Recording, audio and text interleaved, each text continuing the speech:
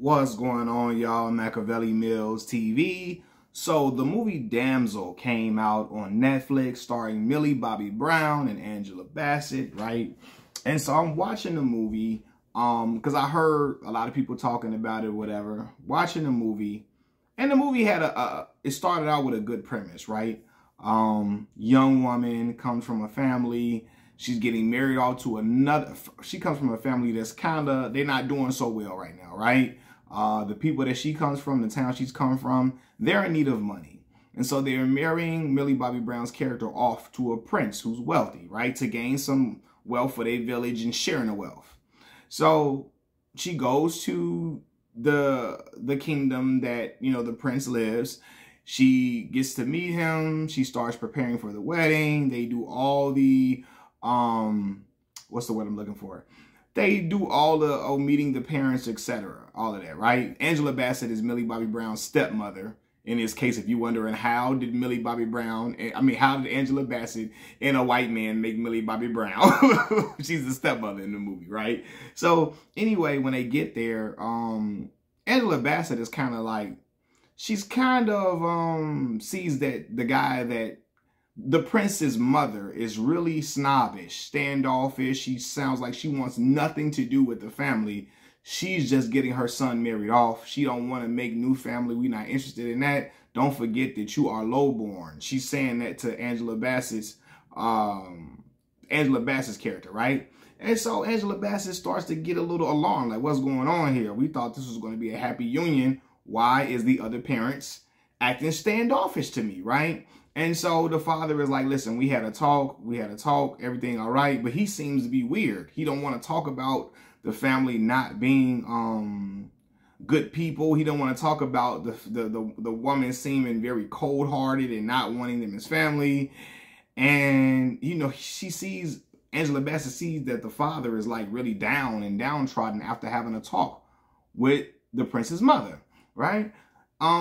Anyway, it comes time for Millie Bobby Brown to get married off to the prince. As she's getting married, they say, we got to go to this little place where we give an offering. Like, we go to the places with our ancestors. Like, we give praise to our ancestors or whatever, right? And in the wedding ceremony, they cut the prince's hand. They cut Millie Bobby Brown's hand. And they put his hand on top of Millie Bobby Brown's hand to connect them as one, or so we thought.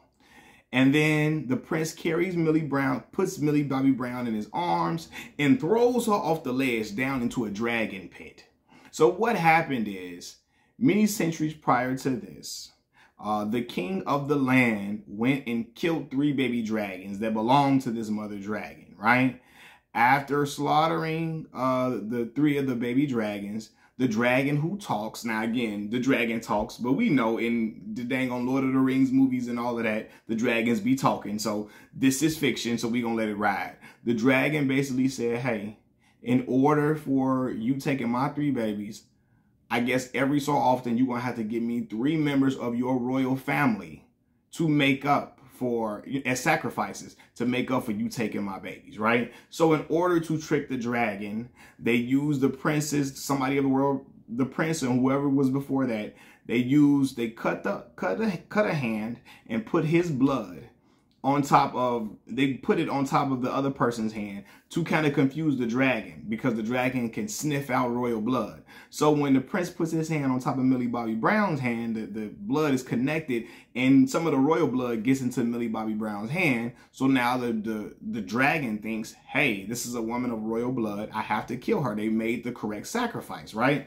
So while she's down there, she's running from the dragon, running from the dragon, running from the dragon. The dragon is terrifying for sure, right? So good look on the dragon. I thought the dragon looked good.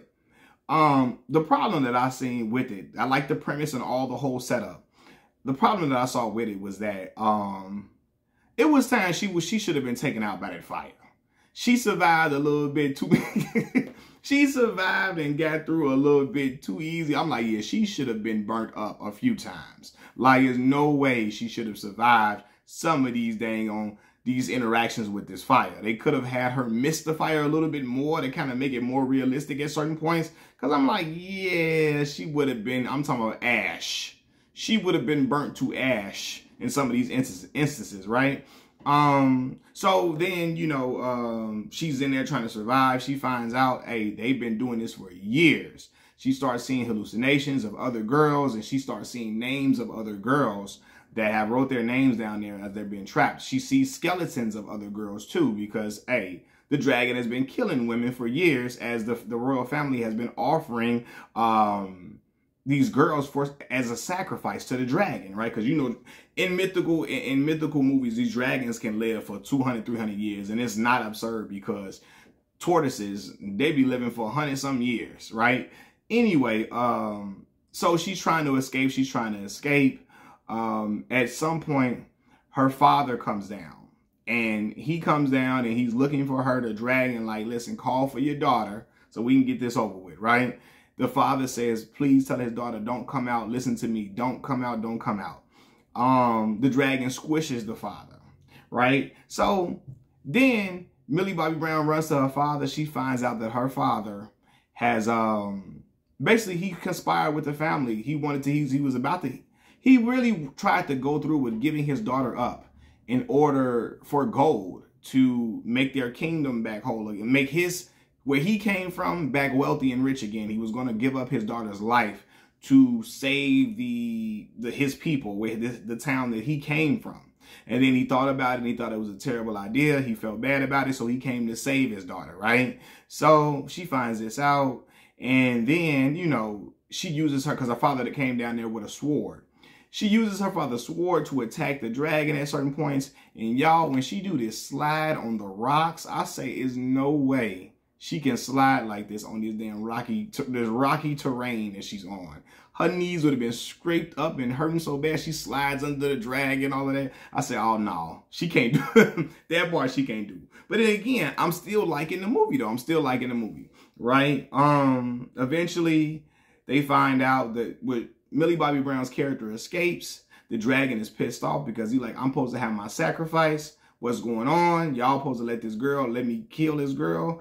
The dragon can't get to Millie Bobby Brown because Millie Bobby Brown has escaped, and the dragon starts setting everything ablaze, causing a ruckus. So the prince's mother says, okay, she must have escaped. I knew that girl was going to be trouble. I know how to solve this. She finds Millie Bobby Brown's younger sister, and they throw her in the pit, okay? They slice her hand and throw her in the pit. Right? So now Millie Bobby Brown got to go back in there and get her sister and bring her back to Angela Bassett, because Angela Bassett is still alive, right? Millie Bobby Brown goes down there. She fights the dragon, and some of the lines she starts saying is corny, like, this is for all the girls who've been sacrificed. I'm like, all right, now, we ain't talking to the dragon, giving a monologue. This is for all the girls who've been sacrificed. We're going to end this, all of that. And she ends up using a trick for the dragon to blow the fire on a rocky terrain where the fire ricochets back onto the actual dragon and burns the dragon up, right? As the dragon is getting ready to die, Millie Bobby Brown explains, hey, you've been tricked. They've been slicing our hand. We are not of royal blood. They've been tricking you the whole time. And she helps the dragon heal. Y'all, this is the most unrealistic part of the movie. I'm not helping no dragon heal that tried to kill me. They tried to burn me up, tried to kill my sister. And you didn't kill my father. I got to kill you. I'm not working with the dragon. I'm not being understanding. I'm not trying to understand the dragon's perspective. I'm not coming to an agreement. The dragon gotta go. The dragon gotta be killed, okay? But she helps the dragon heal with some like glowworms or whatever, right? And I remember that they were glowworms hanging from the ceiling because that's what they were in Wakanda Forever when they was in the cave, when they was what's the boy name? Not Namor. When they was in Namor going to the Talokan. What was they at? What was the place called? I don't know. Anyway, but he was talking to the Talokan people, people of Talokan. I think it was called Talokan, whatever. But anyway, they had the glowworms hanging from the ceiling.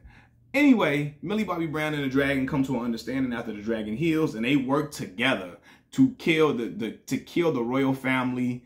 Millie Bobby Brown brings the dragon to the royal family and burns them all up, burns them up alive. Okay, cool. The dragon helped you escape because the family was going to kill Millie Bobby Brown. Had they escaped, the family was going to figure out a way to kill Millie Bobby Brown, and for sure. So the dragon was used as a way for them to get up out of there. But my thing is, You're not going to try to save this dragon. Then at the end of the movie, Millie Bobby Brown and the dragon walking in unison, and the dragon like, yeah, this my girl now. This my girl. Like, remember how Sanaa Lathan was running with the Predator at the end side by side in Alien versus Predator? It just looked silly. It looked foolish, right? It just didn't look right. It didn't look right. But I liked the acting. Angela Bassett made sure she was gonna survive in this movie for sure. I like the acting and I like the overall story. Just certain parts were corny and just cringe. Certain parts like walking with the dragon at the end. Overall, I give it a 7.5. What do y'all think this movie deserves? Let me know. Peace.